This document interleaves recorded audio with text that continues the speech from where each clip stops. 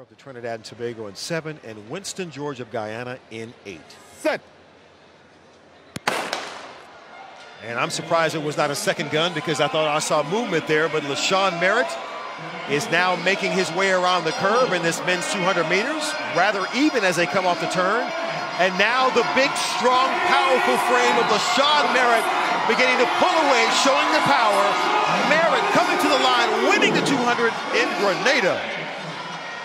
20:57. Boy, how about that power at the end?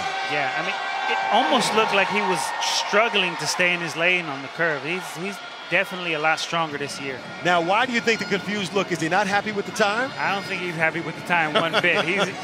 I'm sure he felt like he ran really hard to just go 20:57. He's like, something's not right here. Going back to the start, something wasn't right, but here's the finish. What did you see here? Yeah, he's pulling away. That's just the 400-meter strength again. And those certain events, and he's looking around, looking to his right. But certain events, like when you cut them in half, 400-meter runners and 200, if they have the foot speed like he has, you're going to pull away. I will not pull away. You're going to decelerate less. Watch this. Did we see somebody move before? Look, he didn't hear the signal. So Merritt was down and didn't hear it. There we go. He was like, wow. What? They didn't even wait for me to get set. And he still won. And oh, so boy. you can take away from that. It may be a moment like this where you learn that no matter where you are, you could be at the Worlds or Olympics or in trials or what have you, and something doesn't go right, get up and run anyway. Just go. Just go.